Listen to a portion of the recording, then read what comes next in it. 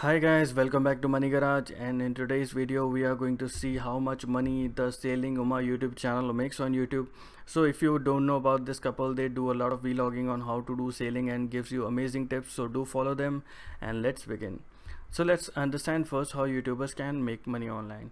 There are so many methods like doing brand sponsorship deals and getting super chats and doing affiliate marketing on the YouTube channel, but the main method is by placing ads on their YouTube videos.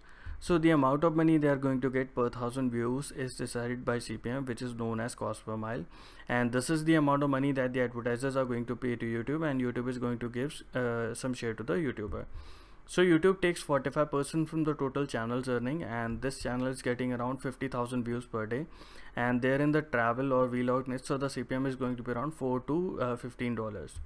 So now as per the calculation, they are making anywhere from $200 per day, and their monthly estimated earning is around $6,000, which is very nice for a small YouTube channel.